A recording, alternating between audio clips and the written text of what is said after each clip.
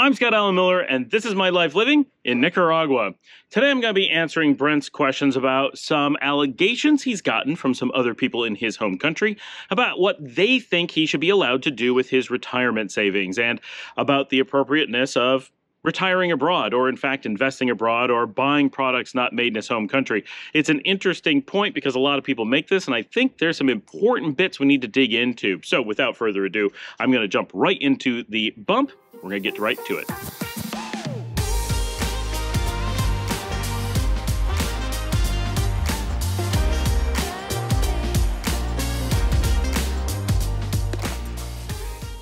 All right, so let's start by reading. This is from Brent Ox L8LK. I never know how to pronounce that. All right, Brent, here we go. Your clarifications are excellently useful. That's to me. A question for you to clarify for me and maybe others. Not long ago, when I was sharing plans to most likely spend my retirement years abroad, a friend said they disagreed with spending taxpayer dollars in the form of my Social Security outside the United States. When I corrected him and said that Social Security contributions were from me and my employers, only they remained unconvinced. Well, unconvinced in what I was saying, still convinced U.S. taxpayers would somehow be footing the bill for my life abroad. Was I correct in my assertions? I know that over the years, Congress has been called upon to fix the Social Security system, but could this rightly be considered as the U.S. taxpayer funding my Social Security payments that I'm soon set to receive? A possibly far-out hypothetical, could politicians on the far side of the spectrum use this as a pretense to limit where Social Security is utilized in the future? Thanks for your response. Thanks for your response. Thanks in advance for your response. Okay, so first thing.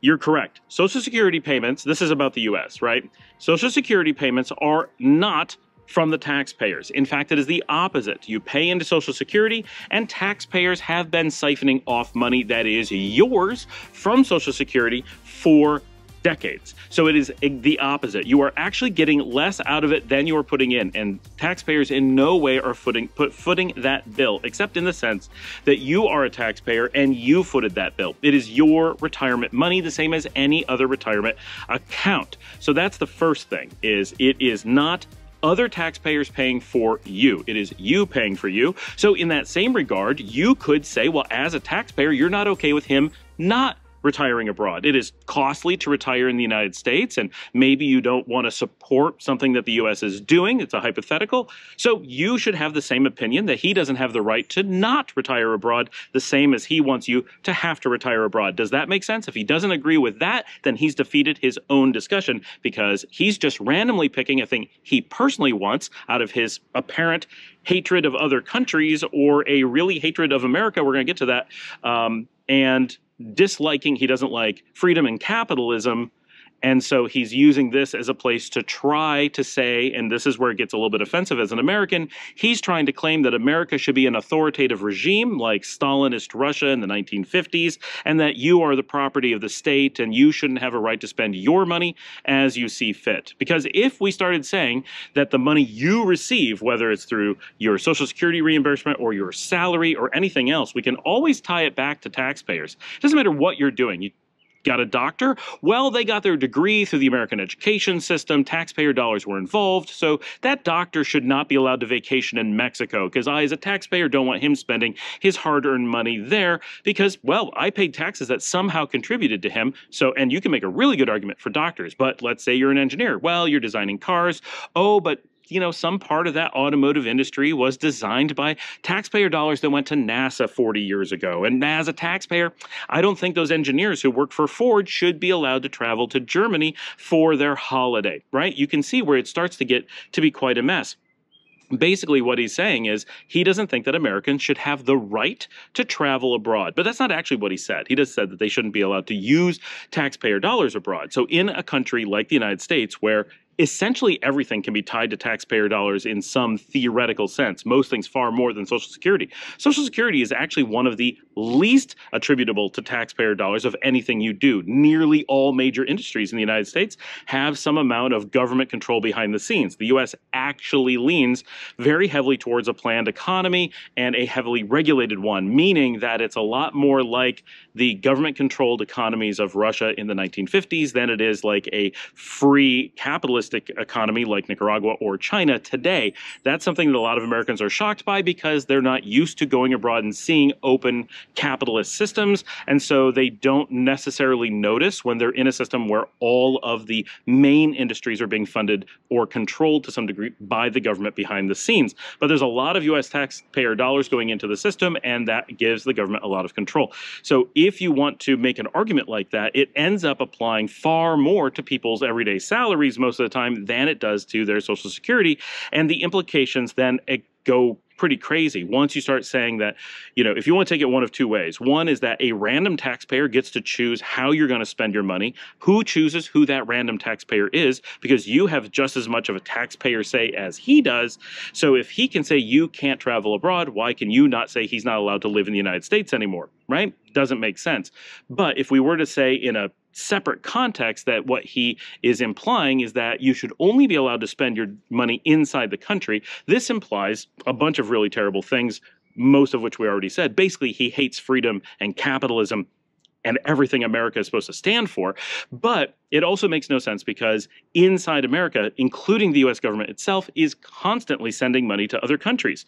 Now, it may not be as a country traveling abroad because that makes no conceptual sense, but the idea that your retirement shouldn't be spent abroad, where the money for your retirement, should not be spent abroad, doesn't make any sense because we are constantly buying products made in other countries. So money that is partially or completely coming through the taxpayer system, because in many cases it is the US government doing this spending, we are buying products, everything from plastic toys to cars to military products to you name it, software, everything is being purchased from another country. Your iPhone, for example. Are we saying that absolutely no American who in any way receives anything from a taxpayer system should be allowed to buy an iPhone because some part of them is made in China? That's what he's saying. That's the only logical response to what he's trying to claim. So what product could he make? There are no phones made in America. There are basically no computers made completely in America. There's basically no cars completely made in America.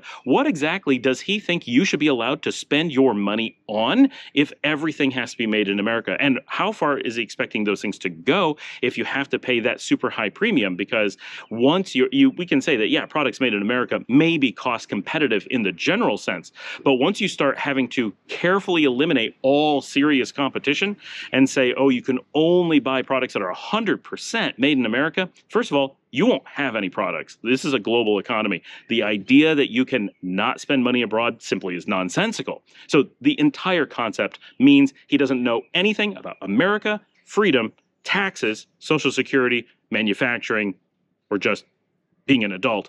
But it also means he's coming up with some pretty offensive things. He's treating you very harshly in a very xenophobic way that's not appropriate. It is not right for any adult to act that way, and certainly it's not someone who's treating you as a friend and not someone who's acting like a good American or a good global citizen. These are really bad feelings that nobody should be having. These are things we have to watch out for, right? These are very scary things for a government to hear, because even though he's trying to frame it in a good for the taxpayers' ways, what he's framing is he doesn't believe in the Constitution. He doesn't believe in freedom. He doesn't believe in America as it exists or as it has ever been proposed. And we're not talking about there's plenty of problems with America, but there's things America's pretty good at, and he's going after those things in a really hateful way. So that's something to really watch out for. But none of it really makes any sense. But there's another perspective, right? This is 100% your money, and you should be able to retire however you want. What is the purpose of being a worker only to then find out at retirement that, oh, all those years you spent working, that money's not actually yours. That belongs to someone else. You're actually a slave. That's another thing that he's claiming, is that you are his property. He's not saying you're the property of the government. He's not saying you're a property of the taxpayers, because I'm a taxpayer and I don't agree with you retiring in the U.S. I'm going to say it right now. I don't think he should be allowed to retire in the U.S. And that I actually mean. By making the statement he made, I don't, as a taxpayer, agree with him being free in the U.S. That's a terrible, terrible, I don't want him around other people, right? That's a horribly hateful thing to have said or to have thought, but certainly to have been willing to express is really hurtful. I don't want to have to run into him in public. So if he's going to receive retirement in my country, well, if I, as a taxpayer, had a say, he wouldn't be allowed to stay there. He would have to go somewhere else, hopefully not here, right? So that's an important perspective to have, that we as taxpayers are not the property of the state, and his making a claim that he is personally our owner. Now, I'm not receiving Social Security yet, but I do potentially at some point get paid by taxpayers, and I'll tell you how. I do a lot of technology work for industries such as human medical and veterinary and you name it, that at some point is making money from the government. That means that one way or another, taxpayer dollars are getting to me. Maybe not directly, but they're still getting to me. And so as someone who does work for someone who gets money from the US government sometimes, well, that's taxpayer dollars. And trying to tell me that I'm not free, that I shouldn't have freedom, that I should not be allowed to choose where my money is spent, that I should not be allowed to do things cost effectively or to look after the safety of my family, that those things should not be rights that I have, is a horrible thing to say, and it's just not okay. So this is something I've heard a bit, but mostly I've heard it from Canadians, but it is an extreme political position where people are literally pushing to claim, and this is a real ideology out there, but one that the United States has spent a century fighting globally against, is the idea that people are the property of the state and we exist for the sole purpose of serving the state, that the state does not serve the people, that the people are just property. It's 1984 going on, and that's not good. So in reality, though, as an American who still wants good things to happen for America, you still want people to be retiring abroad. It just makes sense. Having people retire in the United States actually puts more of a burden, not a large burden, but more of a burden on the American economy than having them retire abroad. There is a reason why the United States government has carefully engineered the tax code to encourage you to retire abroad. They're not just saying you're allowed to because they have to. They're not saying that you can because they want you to have that freedom and they're going to live with you moving away. They're saying, well, actually it'd be kind of nice, not super nice, but a little bit nice if you did retire abroad. So we're going to sweeten the pot by making the tax code encourage you to do so. And that is what they have done. And we've had videos on this before that countries orchestrate their taxes and other laws to encourage you. They're not trying to force you to do something, and the US certainly doesn't want to do that.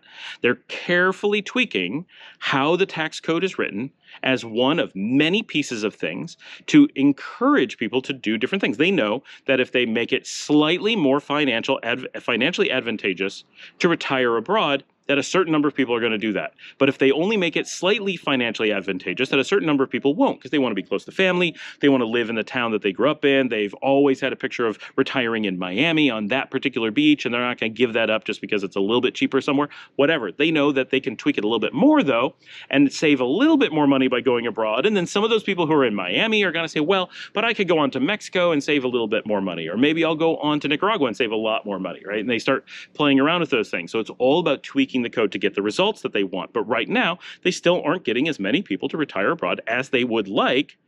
And so they keep inching up that tax advantage to make it a little bit more attractive for people to go abroad. But they don't tweak it a lot because they don't want to suddenly open the floodgates and have everybody leave. They want to carefully control it in reasonable numbers. And when you have a population the size of the United States, you work with these mathematical statistics. You don't work with a sudden, like you went, oh, $1 too much and the whole country disappears, right? It doesn't work that way. You have these very large trends and very predictable things, and it's incredibly stable as long as you're not doing crazy things. And they're not, so it's very predictable within a very tight margin of error. And so they know that they can encourage a certain number of people, give or take a tiny percentage, to move out of the country versus stay in the country simply based on the tax code. That's what they are doing. So the United States government completely supports what you're doing in every possible sense. They may not like the country that you're going to, and I sense that this is probably what your friend is saying. And we've seen this posted in the community of people saying this about Canadians leaving their country, calling them traitors for wanting to vacation abroad. Think about how crazy that is. But that's where North America is heading, that there is starting to be this feeling that so much as being educated, that getting a look at the outside world is considered bad. And that's because people are fearful of the ideologies that they have being exposed. Because when people travel, they tend to come back with a very different mindset. And so when people are trying to control others by controlling their education, their view, their experiences in the world. Don't go out there. What we have here is the best. And you see this in the United States a lot, right? America's a big place, so a lot of people don't travel outside of it. They have very little experiences outside of it. So you get a lot of people that will actually repeat that the United States has acceptable health care.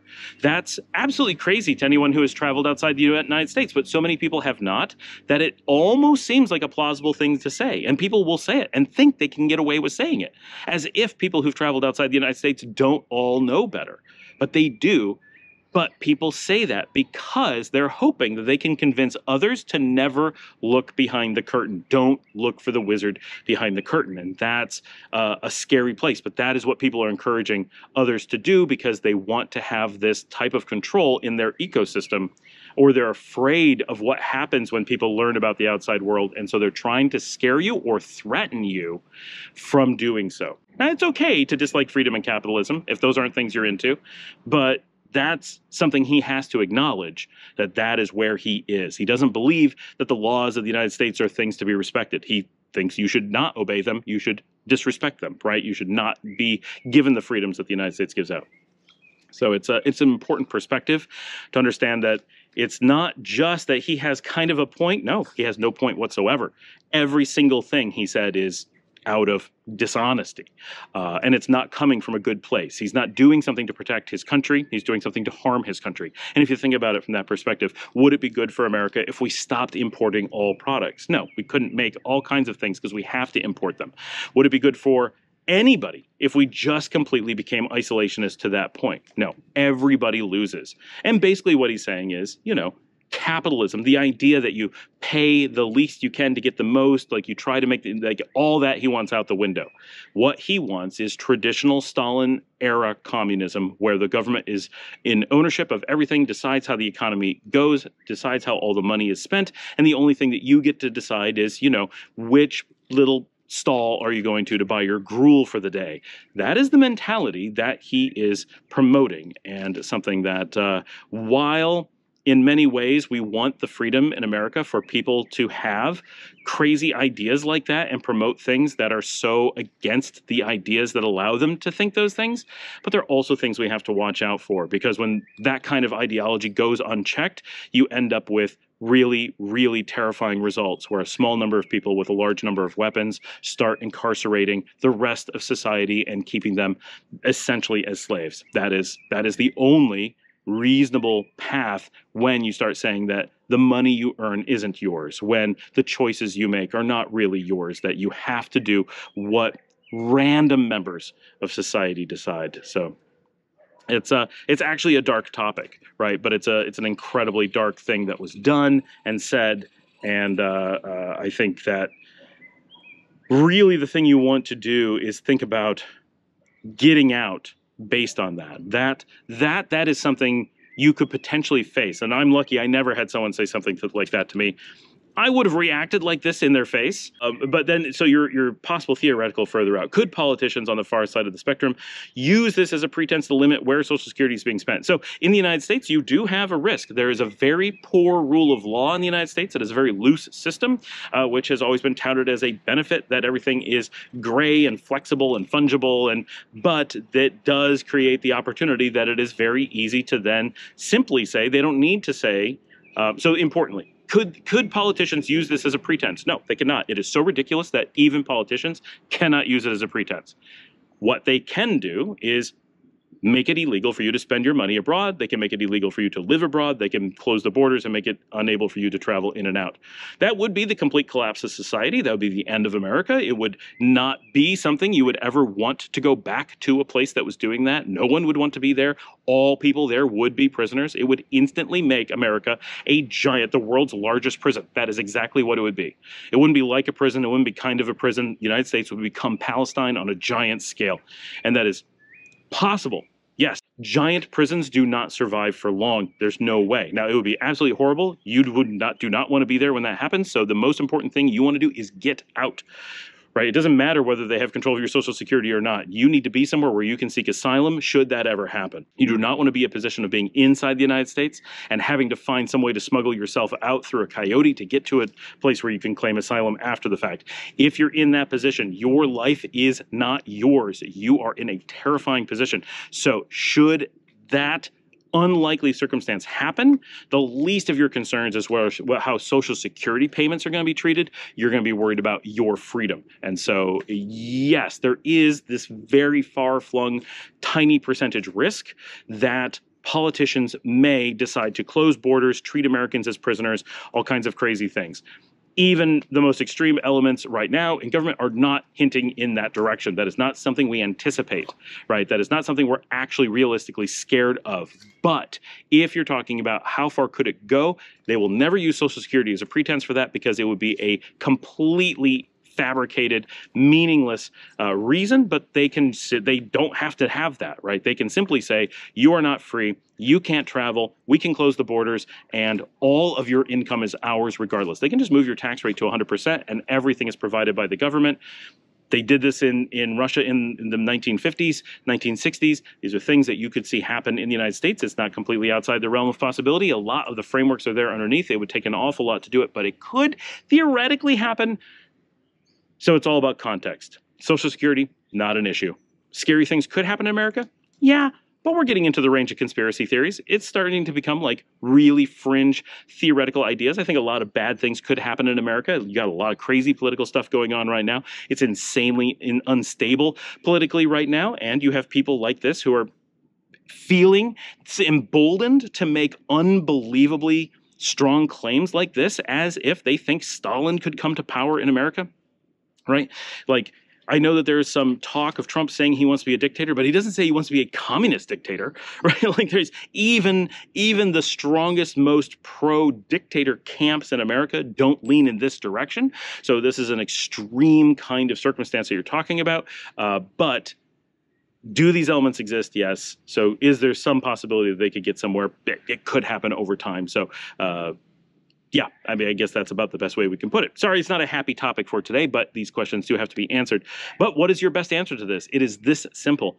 Get out. If you fear that people like this are going to be in your ecosystem, that they're going to be people you may encounter in America, which I've never had to worry about that, but some people do, use this as your trigger to get out. If you are feeling like some of these things are real fears you have about America, you have your answer. If you truly believe this is something you have to worry about, what's the question? Get out now. Get out as fast as you can. If that's what you're actually afraid of, get away from that, right? And same thing in Canada. That's what we're hearing. People are scared that the borders are going to close. I don't think that's likely. I can't imagine that happening. I am not really afraid of that at this time, at least. But if I had that fear, I would be on the plane today. Today. I mean it. I would never take a risk of being trapped in a country. Once those borders close, it is going to be bad in any country, anywhere. Right? It doesn't matter where you are. When you can no longer leave your country, when you can no longer spend your money abroad, when you no longer have that level of freedom, you have nothing, right? Because they control everything. So if you are having any fears like this, your answer is to get out. It doesn't mean you have to come to Nicaragua, but there are so many free and safe countries in the world. Go to one of them. Keep you and your family safe. Please do not put yourself in a dangerous position because you are convinced that you need to wait it out and see how bad it gets. If you think that it could get that bad, take action and protect yourself while you can. Thank you for joining me. Like and subscribe. If you'd like to help support the channel, you can buy me a coffee at buymeacoffee.com/Scott Alan Miller. And as always, I will see all of you tomorrow.